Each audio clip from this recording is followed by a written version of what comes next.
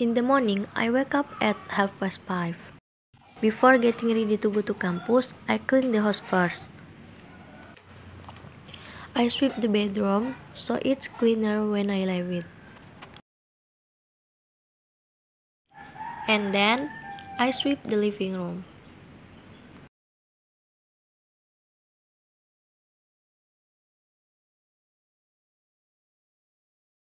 After finishing, I continue to shower. Let's go to the bathroom.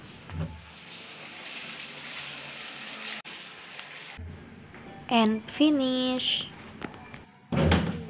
After that, I iron the white shirt to make it look neater and more comfortable.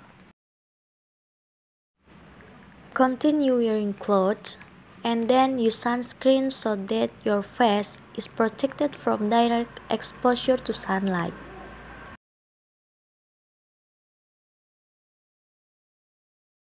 Use lip tint to make it more beautiful. I'm going to campus. I usually leave for campus at 45 minutes past 7. Before going to campus, I took my sister first to Muhammadiyah University of Riau. After that, I continued to campus. A few moments later. Now I'm in class, waiting for the lecturer while I'm eating the orange that we gave me. I continue studying because the lecturer has arrived. A few moments later. Let's go home. And don't forget pick up my sister again.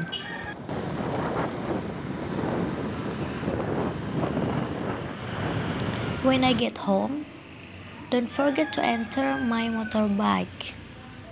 This is really dark. Let's turn on the light. A few moments later. Now, it's the time for me to study and do assignment while listening to Spotify. Lembaran foto hitam putih, aku coba ingat lagi wangi rumah di sore itu, kue coklat balon warna-warni. When doing my assignment, I often tell stories to my younger siblings and also sing along with songs. Dimanapun kalian berada, ku kirimkan terima kasih untuk warna dalam hidupku dan banyak kenangan And indah. finish. Now I'm going to sleep. Bye bye. See you next time.